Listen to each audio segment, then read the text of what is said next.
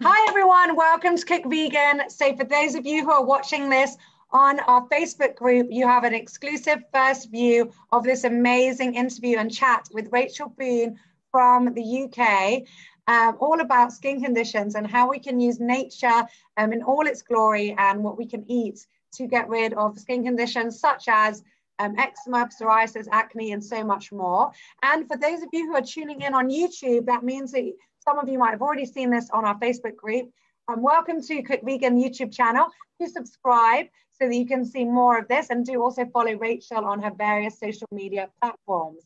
So without further ado, Rachel, thanks so much for coming back onto Cook Vegan. I am so excited about this interview. My pleasure. Lovely to be here. Now, we've already been gassing away. We got so excited, guys. We've been chatting about 20 minutes before coming live to you all. There's just so much to learn from Rachel and all she does. So we've had her on Cook Vegan before, and we've discussed how we can use tinctures and essential oils, basically, isn't it? Or is and juices. We talked a lot about juices last time, didn't we? Yeah. To help our healing path and so much more. We've actually been chatting about ways to heal thyroid issues, which is another conversation for another time. But right now we've got Rachel here. I did talk to her a little bit in the past, and that's where we got this idea for this this particular interview in our series with skin conditions. So I don't know if you guys watching this are like myself, that have been through acne. I did not as a teenager, unfortunately, or not as a young teenager. I personally went through it when I was in my first year of uni, so 18, 19. All these lovely spots started coming up when I never had them before, and you know, within a week they were there, and they were all under the skin, like proper boils on my face. And the doctors put me on horrible antibiotics for a while. That cleared up, but only for a bit. And of course, I was leading a typical student unhealthy lifestyle. I have to say, I was very, very far from the healthy vegan that I am now. And then I had it a second time when I was doing my master's. So by then I was 21 years old, and that time was horrific because I really got boils, like proper boils, and it was just awful. And then going on further on in life, I had psoriasis, or I actually got psoriasis. I told Rachel the first time when I was 2 years old, so I don't even remember that, but my mum said her heart just broke because she would grab my hand to take me somewhere, and I would just cry because it was on my nails. And she took me to loads of doctors and no one could help. And finally she went to a naturalist who gave me some homeopathic, I think, medicine, and it just went, she said. And then I didn't get it, well, for 10 years. So a decade later I started to get it on my scalp, and then it was just a different struggle that would come out some years, other years was better. And finally, after my first child, and we were just discussing a few other shocks that happened, I did get it quite badly, and I went to the Dead Sea for treatment. And going plant-based basically helped me an awful lot. So that's my little history, those of you who don't know, that I have told Rachel. And on that note, obviously there's so many youngsters as well, and children that, Rachel, you see that you do help as well. So why don't you tell us now that I've blabbered on and given a story that I think a lot of people can relate to, give us your professional views, opinions, and what we can do to help ourselves. Okay, so it's interestingly for me, one of the main reasons I became a naturopath and herbalist is when I was between the ages of 11 and 16, I was like a really good table tennis player. I used to play for the county. I was like number 9 in England at the highest state of my play.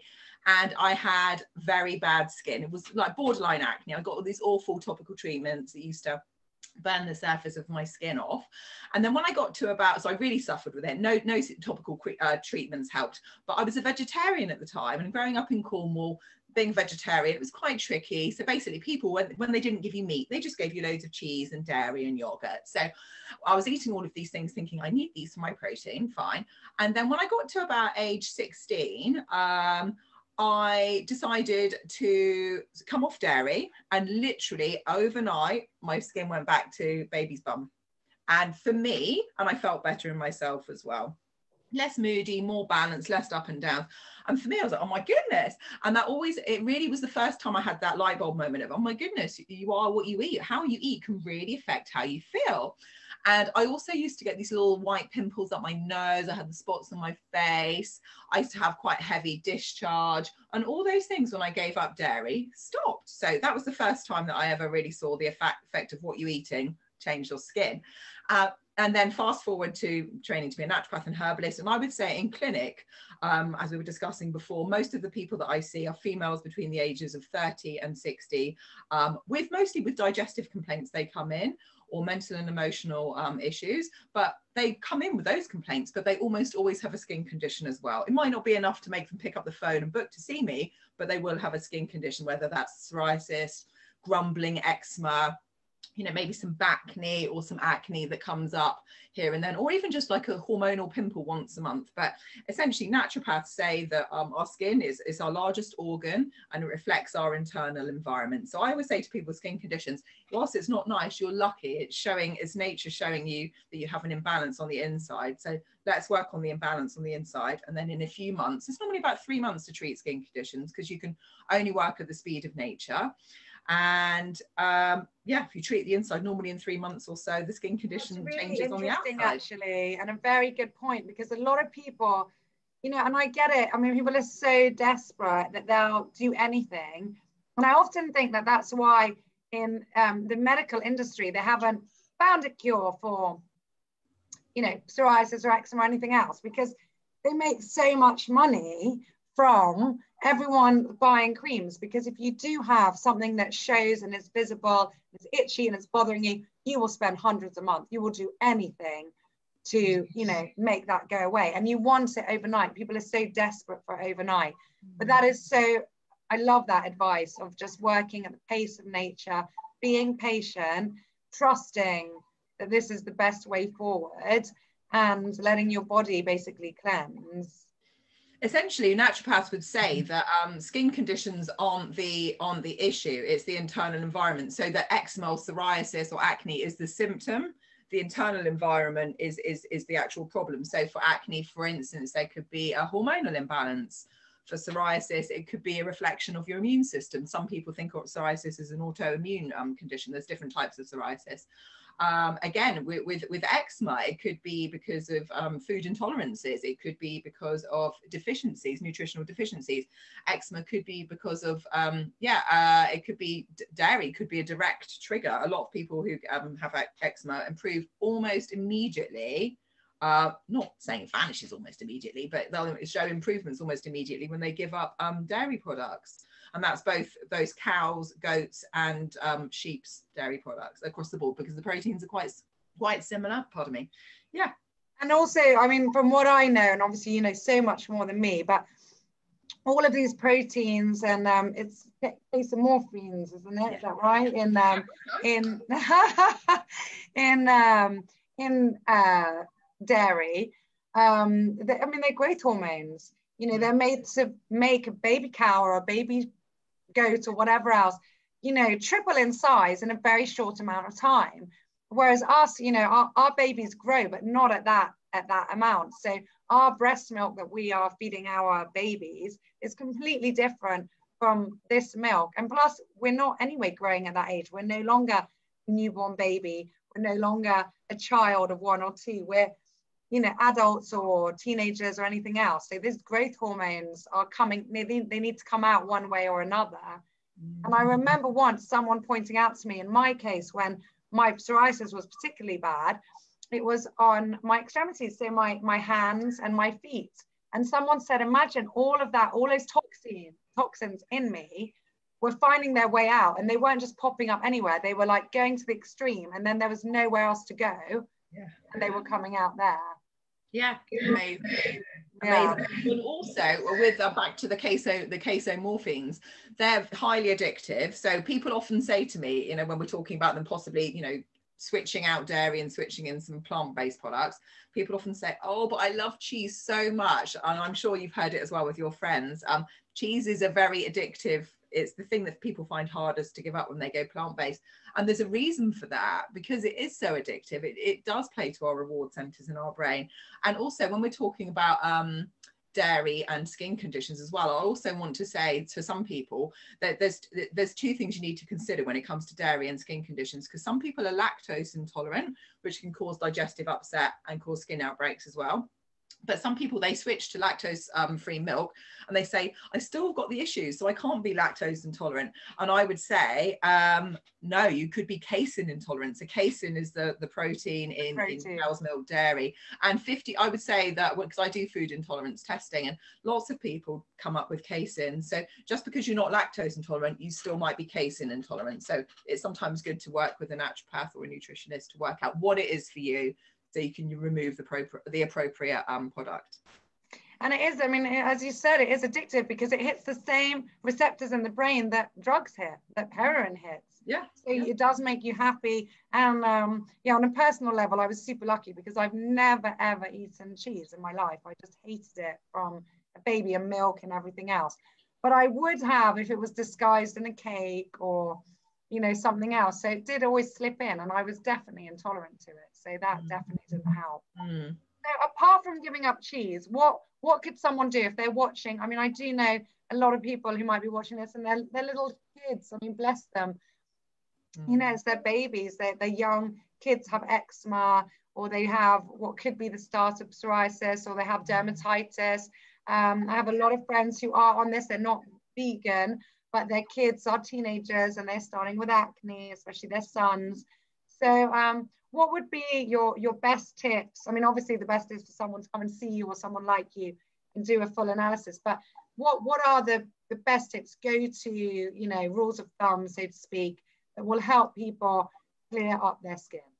Yeah, okay. So I treat a lot of children, and the good thing about treating children is most mums or dads will do anything to get their kids' skin back well. So normally the children that I treat for skin conditions are very compliant. So the first thing, as very predictably, would be to give up dairy. You know, a lot of people naturally, they do a sharp intake of breath and go, oh, but my child, their calcium. Now, we all know that you can get calcium from lots of different sources, such as green leafy veg, things like apricots, things like strawberries, nuts, seeds, broccoli, absolutely. Sesame seeds. Yeah, sesame seeds is a great one. Tahini, that kind of hummus, chickpeas, that kind of thing. So you're making me hungry. Sorry, yeah. So generally speaking, most children, if you doing them a bit of hummus on a rice cake, or give them a sesame snap, or blend up some broccoli with their mashed potato, they're not going to get a calcium deficiency. We don't really get calcium deficiency in the Western world. It's a fallacy. We tend to get more problems with calcium excess, things like kidney stones, that kind of thing. It's not a thing. The Milk Marketing Board's done a marketing job on us. We can get where do you think cows get calcium from at the end of the day? Obviously they get it from eating grass. So we can get calcium from lots of different sources. Also, tofu as well. You can get, so first thing I would say to somebody is look to remove dairy. If you're scared, go and see a naturopath or a herbalist local to where you live, or go and see one virtually. The second thing I would say is, again, this is some skin conditions more than others, less acne, more psoriasis and eczema, is look at the stress in your child's life. Have they just started nursery? Have they just started school? Are they having friendship issues? Are they having boyfriend-girlfriend issues? Because stress can play a big role in their skin conditions. So you can then support it naturally with herbs or with diet. So the things that I say to support herbs nutrition, to support stress nutritionally in children, are try and increase their magnesium content foods, which are essentially, again, leafy greens, dark chocolate, edamame beans, almonds, cashews, that kind of thing, or take a really good food state supplement. So support your child through it. Also, if they're teenagers, for girls, if they're just about to start their periods, having their menarche, you might want to support hormone balance. So how do you do that? You try and give them bitter foods to help their liver work optimally.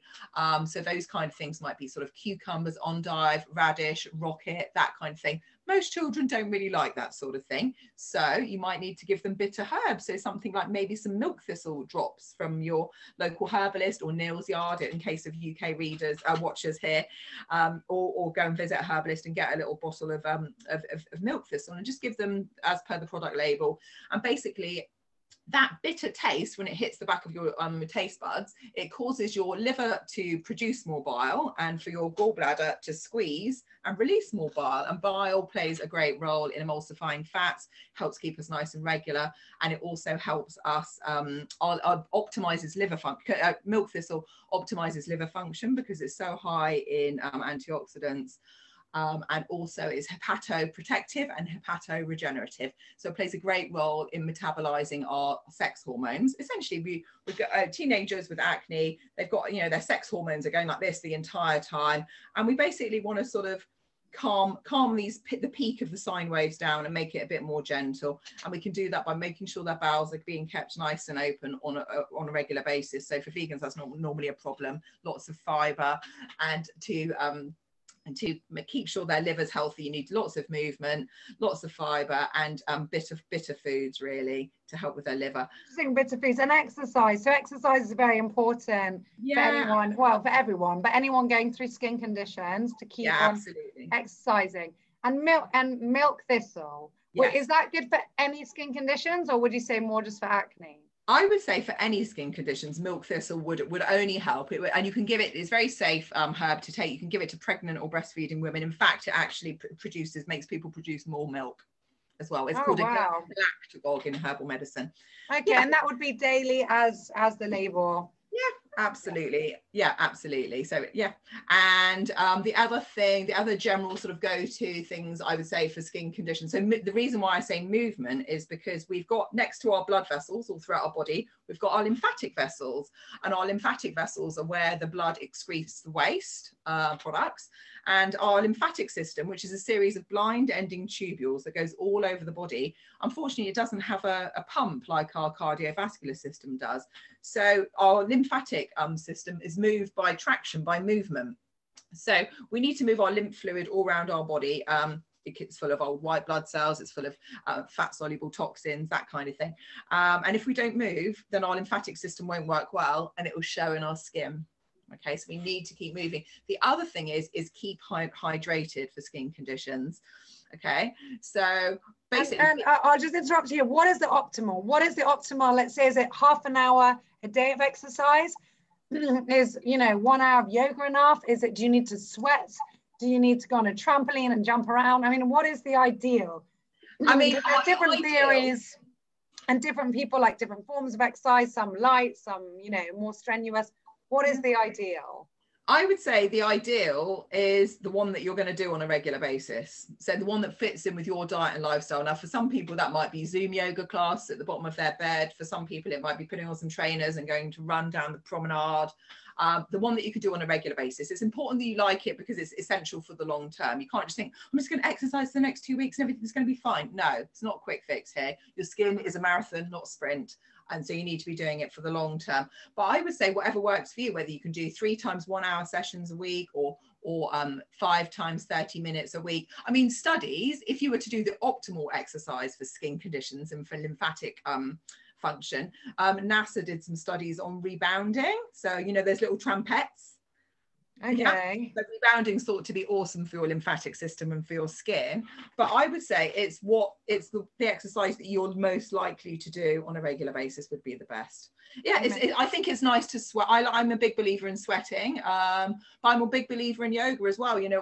All those digestive massages. Yes, digestive, yeah, it's true. Yeah, and all the inverted postures. That's great to help the blood supply to your brain and help your lymphatic system. But also running or doing a sweatier, a cardiovascular exercise. Running is nice. When you sweat, you release, you lose a lot of heavy metals through your sweat. So it's plays a great role in detoxifying through your skin. So I'm a big fan of saunas for skin conditions as well. I was going to say, and what about, on the note of lymphatic, what about massages? You can tell I'm a spa owner as well, because I know that we always promote that as such a good way. Even if it's not a lymphatic drainage massage, just a normal massage is so good for the lymphatic system. Would that also help? Absolutely help. If I had a wand, everybody would be exercising every day. everybody would get a massage every month, and we definitely have world peace at the end of that. But yeah, no, any massage. I mean, you notice when you have a massage, don't you always feel really thirsty when they say at the end, okay, just get up really slowly, and there's your water on the side. I normally drink that pint of water and have to ask them for more, because you get so thirsty, and that's because of your lymphatic, all the toxins have been pushed out of your cells into your lymphatic system, a lot of your toxins, not all of them. And so yeah, definitely massage is awesome for your skin. Sitting, basically the worst thing you can do for your skin is sit still, eat junk food, and don't drink water, and eat loads of sugar. So another point, sugar. Yeah, so it's not just about what you put, it's not just about what the good things that you're having that you need, it's also that the things that you might be ingesting that are terrible for your skin. So the skin things to avoid, I would say, if you're battling a skin condition, are caffeine. Sorry, block your ears. But caffeine just puts your body in sympathetic nervous system dominant state. So all your blood supply goes to your heart, your brain, and your muscles to get away from the source of your perceived fear. So it's not great for your skin. So caffeine is shocking for your skin. Fizzy drinks and sugar, refined carbohydrates. So cakes, pastries, croissants, that kind of thing, biscuits, just sugars, things that have got sweeties, Haribo, that kind of thing. Terrible for your skin. And of course dairy, as we mentioned, they're like my 4 avoids. Yeah, fizzy drinks, empty sugar, dairy, and caffeine, which of course are the go-to for many teenagers and youngsters. So yeah, absolutely unfortunately. But yeah, so whilst we say, oh, it's hard because they love all of those things, but I always say, well, it's positive because it means there's lots that can be done. And with skin conditions, some people, I had terrible skin, but neither of my parents had terrible skin. Some people say, oh, all of my family have had terrible skin. And I always say, well, genetics load the gun, but environment pulls the trigger. There's a whole epigenetics is a whole science in itself. There's so much that can be done. Turning on and turning off genes, that kind of thing. And also, it's not just genes. Sometimes when people say, oh, it's in the family, well, so are your eating habits. Absolutely. So, your parents might have been, also having, downing those KFCs with you or whatever else, or, tucking into the fatty roast. Yeah, or your parents could have smoked around you. They could have smoked when you were in utero because, in the past, my gran was told it was absolutely fine to smoke. And then my dad was born, this tiny little 3-pound baby with awful chest. And then he had me. And I don't have, touch wood, don't have any respiratory complaints at all, thankfully. Yeah, so it's genetics does play a role, but environment can do so much. So please don't lose hope with your skin conditions. And also with skin conditions, I say to some people, they can get a little bit worse before they get better. So to bear that in mind and be realistic about your expectations. The thing is, if you put on a cream from the doctor, a hydrocortisone cream, and your skin gets better in a few days, you are, and there's a place for that. If you've got a child who's screaming and they've got cracked skin and they're scratching it and they can't sleep, of course, use a smidge of it, but look at the big picture behind the scenes. And if it's like unbelievable that it's working that quickly, just think, what is in that to be working so quickly? Yeah, and question that. And long-term use of hydrocortisone creams can thin the skin and lead to, problems, for additional problems in the long term, unfortunately. But, I think there's a place for it if your child is really, definitely. You don't want to get a secondary infection. So I'm not dismissing it entirely. There is a place for it. But ultimately, root cause, look at what's the underlying cause of your skin condition. And sometimes you do need that quick fix, just not just physically and also just mentally. I mean, I remember when my psoriasis was really bad, and my GP, who's also a believer in natural medicine, I went to see him and I was like, okay, what can we do? And I couldn't believe it. He went cortisone cream, and I was like, what? And he's like, it is that bad. And that's when I knew, and I just said, right, that's it. I'm booking to get a Jordan to the Dead Sea. But at least it helped for that little bit, and then I could walk and and start all the other things going to start a healing process. Oh, completely. And also the other nutrient I was going to say, and you made me think about it with the Dead Sea. Obviously, the Dead Sea is absolutely full of magnesium. So we can bring the Dead Sea into our homes by having Epsom salt baths. So if you ever buy any Epsom salt, just make sure it says magnesium sulfate on the packet. And you need to put 2 cups in per whole bath. and you should try and soak in it for about 20 minutes 3 times a week, you know, the fresh salts each time. So don't bother buying those little ones from the health food store, those little packs of Epsom salts. That'll go in one bath. Get it online, get a massive sack, or I get this big bucket delivered online. And Epsom salts can be a great way of helping people pull out impurities, and also they help you absorb magnesium really efficiently. Like transdermal magnesium absorption can be a really important supply of magnesium for people who don't like green leafy veg, nuts, seeds, that kind of thing. And also it can help children who have got that itchy skin. It can help them sleep. You would think, oh, is it going to sting? Weirdly, in a whole bath, you don't really feel it, doesn't sting at all. And also, yeah, magnesium, nature's tranquilizer. It can help you feel calm, happy, satisfied, and it can help you sleep as well. So I'm a huge most naturopaths are a huge fan of magnesium. What about apple cider vinegar? I know a lot of people try that as well. And I hear many people get confused, and they're like, oh, I don't know what's better for my bath, the Epsom salts or the apple cider, or they do a bit of both. I wouldn't really be putting apple cider vinegar in the bath, because the mother culture is heat sensitive. So you don't really want to be putting, I mean, perhaps it's just me, but I like my bath quite hot. So you wouldn't want, you'd have to probably put a lot in a bath. I would think apple cider vinegar, how I normally take it would be internally. Just either take it neat or mix up with a little bit of water and just drink it. It's great for our internal environment. It's a very probiotic food, and it's also full of digestive enzymes, which is great, but they don't directly help your skin condition. Okay, that's good. Indirectly, they're good, but they don't directly help your skin. Yeah. And of course, sun. I mean, I know we're in December, even in Cyprus, it's not so sunny today, but yeah.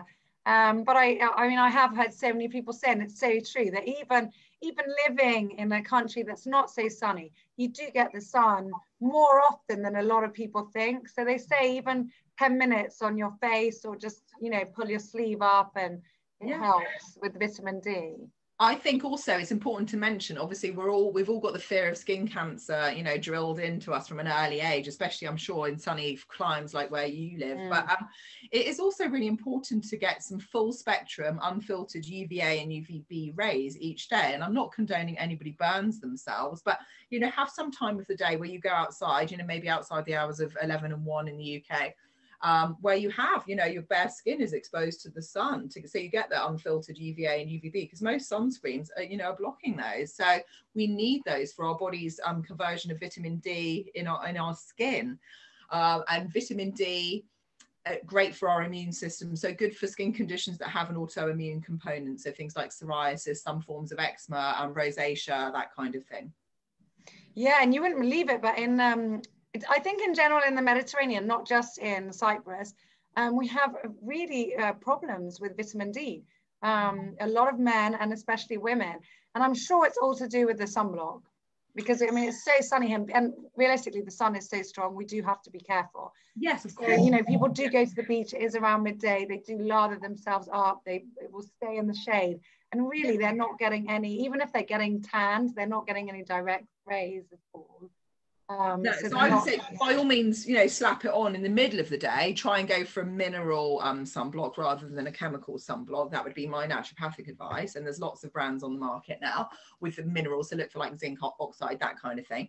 But also I would say, well, maybe earlier in the morning where you're not likely to get burned in the Cyprus, you know, maybe between like 9 and 10 in the morning, could you sit out in the garden, have a coffee, and just get some unfiltered rays on your skin, and then put on the cream when you're likely to get burned. And the other nutrients I want to mention for skin health are zinc, and adequate intake of zinc, and also adequate intake of essential fatty acids. Okay, so, which are what are the best forms? I know that Brazil nuts, also you didn't mention selenium. I know that Brazil nuts are super good. I remember trying to have 8 Brazil nuts a day, which was quite yummy. Was my goal, to get enough selenium in me. Oh, absolutely. So any of your antioxidant vitamins, so vitamin A, C, E. So think ACEs, A, C, E, and selenium, great for our skin, and zinc as well. And you know, the simple thing about this is that they almost, I feel like a bit of a crack record really, because most of those fruit and veg, most of those things you can find in a really healthy intake of fruit and veg per day. So vitamin A, or beta carotene, the more active form, that's found in things like red peppers, carrots, sweet potato, all your orange coloured foods, apricots, that kind of thing. So brilliant. Eat them cooked, eat them raw, fantastic.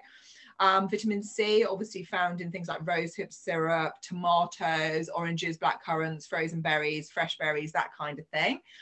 Vitamin E is found in things like nuts and seeds, and it's found, and then selenium obviously in nuts and seeds, particularly Brazil nuts. I think Brazil nuts are yummy. Have you ever tried Brazil nut butter? OMG, you could just eat that stuff out of the jar. No, I haven't tried that, but I just love them. Like, they're so like chunky and filling. So yummy. I put them in everything: satays, smoothies, on a rice cake, you name it. Standing up by the fridge, eating out of the jar. I'm all over the nut butters. I have to try that. And what about zinc? Yeah, so zinc, leafy greens. I mean, where's the best place to get zinc from? So zinc, again, leafy greens, nuts, seeds. Vegetarians and vegans have to make a real effort to get a lot of zinc, because a lot of people get zinc from eggs and seafood, that kind of thing. So we have to make sure we get lots of nuts and seeds. And my recommendation to a lot of my patients is get an old jam jar and do like a 5-seed sprinkle. So get any 5 seeds that you love and just put them in a jar, shake them up, and then just have them in your kitchen by your oils and your vinegars. So whenever you make a meal, whether it's cooked or raw, you can just upgrade that plate of food by giving yourself a lovely 5-seed sprinkle, and your hair, nails and skin will thank you for it. Also your hormones as well with zinc, especially for people trying for a baby. And zinc is, or you can take a food state supplement like a multivitamin that would have zinc in it at a good level if you're worried about deficiency. So people with flax, and I know, I mean, I take ground flaxseed every day just as a go-to, but I know that's also, I know people who take flaxseed oil for skin conditions. Yeah, so there's 2 things there with flaxseed. So you get going on to the next nutrient. So essential fatty acids are really important for our skin, particularly the omega-3 fatty acids, the long chain fatty acids. Nobody has a deficiency in omega-6. Lots of people have a deficiency in omega-3. So omega-6 tends to be found in things like shop bought pastries, biscuits, that kind of thing. Processed vegetable oils, so like sunflower oil, and like your cheap sort of vegetable oils that they fry chips in the chippy. But omega-3 is only found in a few plant-based sources. So it's found in things like chia seeds, walnuts, linseeds, and in algal oils. So when people take, and also linseeds, but when people take linseeds, if they take milled ground linseeds, that's really good as like a fiber supplement. So when you drink water, it swells up inside of you and acts as like an intestinal broom. However, when you mill those seeds, unless you mill them every day, that oil inside of the seeds is likely to oxidize. So some people buy the packets of already milled seeds because they think it saves me a job. I would advise more, get the whole seeds and grind them at home, but don't rely on that for your essential fatty acid source. Do take an oil or an oil supplement. So if you don't mind the taste of linseed oil, take it a dessert spoon a day off the spoon, or you could take a linseed oil supplement in the form of capsules, or you could take an algal omega-3 supplement, because some people, myself included, genetically don't process their fatty acids. They don't convert their fatty acids to the body ready form efficiently. And I did a genetic test on myself because I offer genetic testing, and I don't process my essential fatty acids well. So I take an algal form of EPA and DHA, because that's basically, if you took linseed oil, your body has to work to convert it. There's like several steps in the chain of processing, and some people don't do that efficiently. So I take the end products of the processing. I just take EPA and DHA. What about walnuts? What if someone likes walnuts and they can eat that every day? Can that be enough? Or most kids don't like walnuts, so there's issue with compliance there, but most some adult, I would say, a lot of adults don't. I love walnuts, but a lot of adults don't. But I would say everybody would do well to, every vegan or vegetarian would do well to eat daily walnuts, Brazil nuts. Try and get your seed sprinkle in, avocados, that kind of thing, because obviously the non-vegetarians and vegans in the world, they're getting their omega fats from cold water oily fish. But then you've got the whole conversation about heavy metal toxicity, which is a whole nother conversation. But vegans and vegetarians don't worry about that, which is also not great for skin conditions. No, not to mention the sea environment and the diversity, that kind of, so the oceans.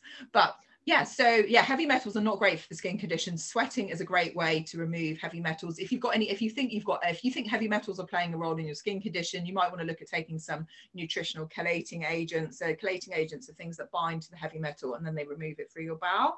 So such chelating agents that we use as naturopaths are like charcoal, activated charcoal, or chlorella, which is obviously a superfood powder. How would you take activated charcoal? I'm always intrigued with this because it's something I've never done. How would you even, where do you even buy this from, and how do you even take it? Well, if you live near a hipster town like Brighton, you can go and get your activated charcoal smoothie, which basically looks like a load of rainwater in a jar, but you can get activated charcoal in a powder format. So you add it to your you could add it to your hummus or to your smoothie and then just drink it. I mean, to be honest, the vets gave us activated charcoal for the dog when he was unwell not so long ago, because it helps settle their stomach and gets rid of what I presume it does the same as it does in humans. It binds onto whatever is irritating the dog's stomach and then it eliminates it through the bowel. So yeah, that's how much should someone take and for how long if they're worried about their heavy metal? It really would depend. I would probably say seek professional assistance, because it'll be unique to you. You could be a plumber that's got heavy metal issues because you've been working with lead pipes over the years. You could be a woman in her 30s that's trying for a baby, but you've worked in a paint factory all your life. You know, we used to use leads in paints, heavy metals in paint. You could have worked in a lab where you're exposed to heavy metals, mercury in a vaccination lab, you know, years ago, whatever, vaccine lab years ago. Who's to say? So it really is dependent on the individual. It's very individual. Like with everything we're talking about, by the way, everyone, it's always good to get professional advice. Yeah, but these are like some general nutritional takeaways. So basically, I would say for skin conditions, make sure you're getting your zinc, your magnesium, your antioxidants. So it's your vitamin A, C, E, your zinc, your magnesium, and your omega fats, and make sure that you're not taking in too much of the not great stuff. So the caffeine, the fizzy drinks, the not drinking enough water, and your and sugar.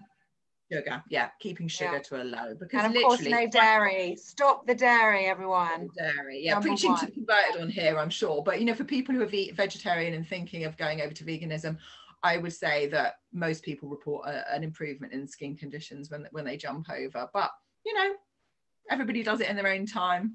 Rachel, you're a superstar. You've given everyone so much to digest. I'm sure a lot of people will have to rewatch this again and they'll be taking notes, because this is a lifesaver. I speak from experience.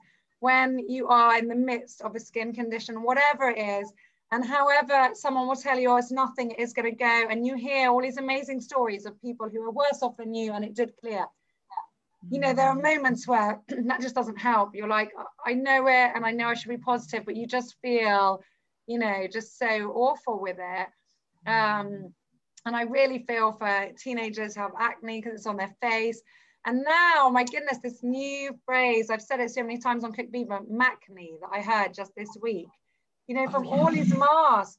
I mean, the last few posts I've done, I haven't put on any makeup because I've been like, I've woken up in the morning and said, oh my goodness, I need days of just letting my face breathe. I've tried not to come to the office, so I haven't been sitting here with a mask on.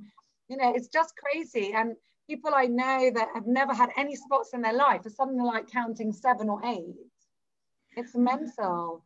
I'm all from these masks. So it is a thing. And I saw somebody the other day that she had this outbreak of this sort of like water-filled vesicle, liquid fluid-filled vesicles on her lips from wearing her mask, from where she'd been talking. She's a salesperson and she'd been talking those and had been brushing against the mask, and she had this really red and sore thing. I mean, it's such an occupational hazard these days, isn't it? Awful. No, get home, put that mask away and get that, you know, get that fresh air on your skin as much as possible. Yeah, fresh air. And I'm personally, and I'm laughing, I'm like, oh, I shouldn't be dealing with acne at this stage of my life.